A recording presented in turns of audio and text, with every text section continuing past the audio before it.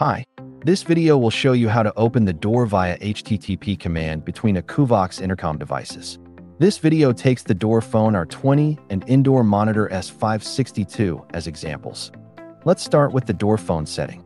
Check the device IP with the IP scanner tool. Enter the IP address in a browser. Then, enter the username and password for login. The initials are admin. Check the device's firmware before setting up the HTTP command feature. If the number of the third section is equal to or greater than 10, it means the device is in the version with high security mode. Whether the mode is turned on affects the HTTP command format. By default, it is enabled. Next, click Access Control Relay.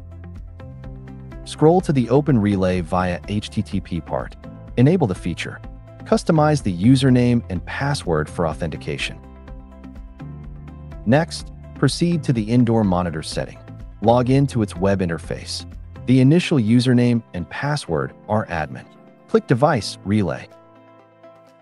Click Add on the Remote Relay by HTTP section. Enter the Door Phone's IP address. Enter the HTTP URL. Since the Door Phone has the high security mode enabled, the format is as shown. You need to enter the complete URL without the username and password entered. With them filled in, you can enter the URL in such a format. If the device is in a version without high security mode or with it disabled, please use this format. Check the door to be opened. Door number 1 means Relay A, door number 2 Relay B, and so on. Click Submit.